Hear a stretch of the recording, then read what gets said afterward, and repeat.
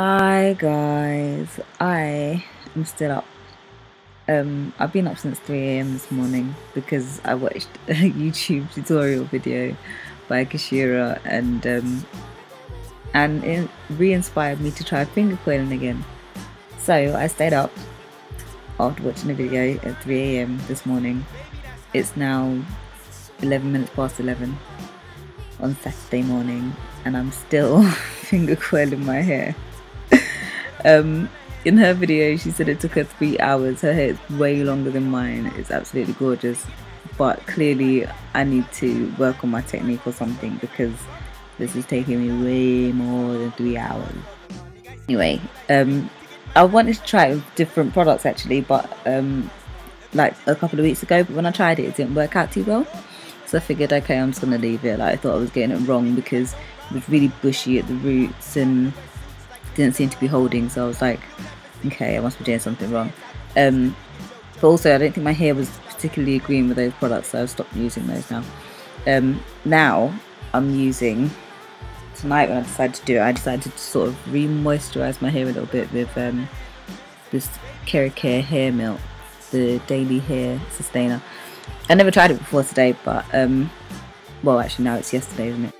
Then I've used my samples, finally used my samples of, that's right around, Curls Unleashed Set It Off Curl Boosting Jelly. So yeah, I had like 4 samples of this. I've gone through 2 of these sample tubs and I'm about to hit the 3rd one. I'm just about to get to the 3rd one now with, I don't know if you can see, but this much hair left, which ain't loads. But yeah, this finger coiling thing is interesting. It's really easy, but it's really time consuming, like really time consuming.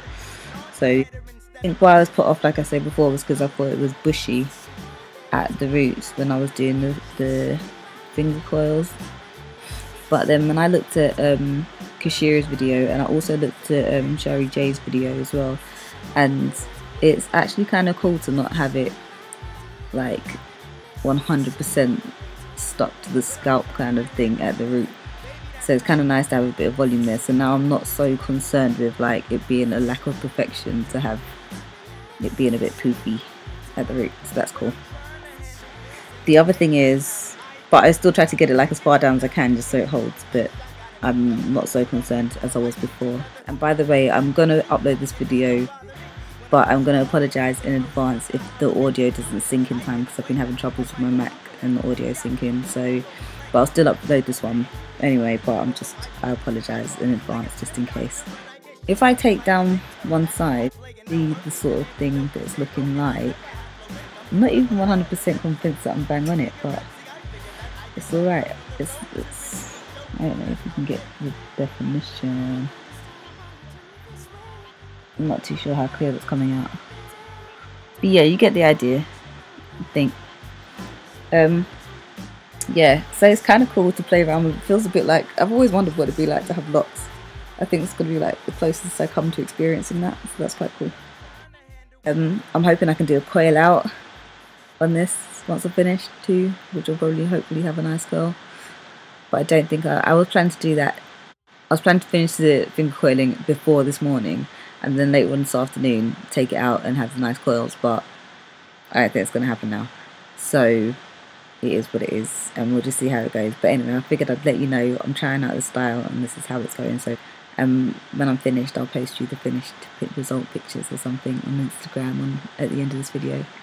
But yeah, I better keep going. I want to finish before midday. Bye guys. Dime, mujer.